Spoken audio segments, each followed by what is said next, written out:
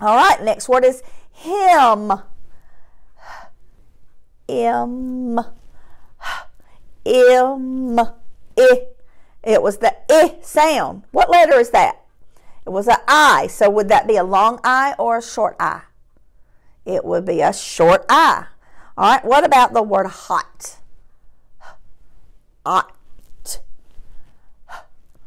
Hot. Ah. What letter says ah? O. Would that be ah? Is that a long O or a short O? That is a short O. Good job. Let's try the word pup. P, up. P, up. Okay, so would that be a, what letter was that? Is a U. So is that a long U or a short U? Was a short U. All right, now the next word is weed. Weed. Weed. And we heard it say its name, E. So that makes it a long E, not E, because that's short E. Weed is long E. All right, let's try toad. Ode. Ode. We heard it say its name. What did it say? O. And that would be a long O. Super job. All right, so get ready to listen for the ending of my word. My word is rail. Now we're going to add a F, and we get frail. Perfect. Now the ending of this word is riled. Riled. Add P, and we get proud. All right, say rainy. Add P. And add B. Start over. Rainy, say rainy. Add B. Brainy. Okay. The next one is wreath. Say wreath. Add B. Breath. Okay. Room. Say room. Add G. Groom. All right. Say raid. Add F. Frayed. Say rant. Add G. Grant. Good job. All right, so now we are going to take a whole word and take away the beginning, and you tell me what's left. So the word is pride, but without the P. What is left?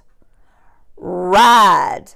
Okay, so that goes back to a while ago when we were trying to take the blend, the beginning sound, the sound that's at the start of the word, that's the two letters, we break those apart. So when I say pride, purr, I got to break purr apart and give me only the beginning part of purr, which was a P. And the rest of the word was ride. Okay, so your next word is fry, but without F, you have rye. Gray, say gray. Without G, you have ray. Say praise. Without P, raise. Say bright. Without B, right. Say crust. Without K, rust. Good job. Say fruit. Without F, root. Say pride. Without P, rod. Say froze. Without F, rose. Say crown. Without K, round. Super job. All right, now we are about to change out the beginning of a word. So if I have the word shake, you say shake and change sh to br. Break. All right, we have break. Change br to fl. Flake. Flake. Change full to sn. Snake.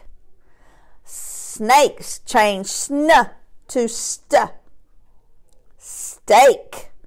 All right. Change st to bl. Blake. Change. Let's start with a new word. Let's take the word slide. Slide. Change sl to brr. Bride. Change brr to gl. Glide. Change gl to fr. Fried. Change fr to tr. Tried. And now change tr to cr. Cried. Okay, so that was a interesting way to do these word changes. We were doing rhyming words if you didn't catch that, but that's what those were. When we changed the beginning and we kept the ending the same every time, that was those were rhyming words. All right, so now tell me this letter name. O, and O says what two sounds? O and ah. It says its name, and sometimes it says ah. What's this letter? A. It says its name, A, and what does it say sometimes? A. This is a I. I. U. E. What is CH? What sound does CH make? Ch. Perfect. Ch. Okay, what about SH? Sh. What about TH? Sometimes it can say f, and sometimes it can say f. Very good. All right, and what about WH? Sometimes it says wh, and sometimes it says w. Okay, so those are the sounds of those letters, and now we are going to look at some of our blends that have the L's with them. All right, all of these are L blends. So what is a BL sound?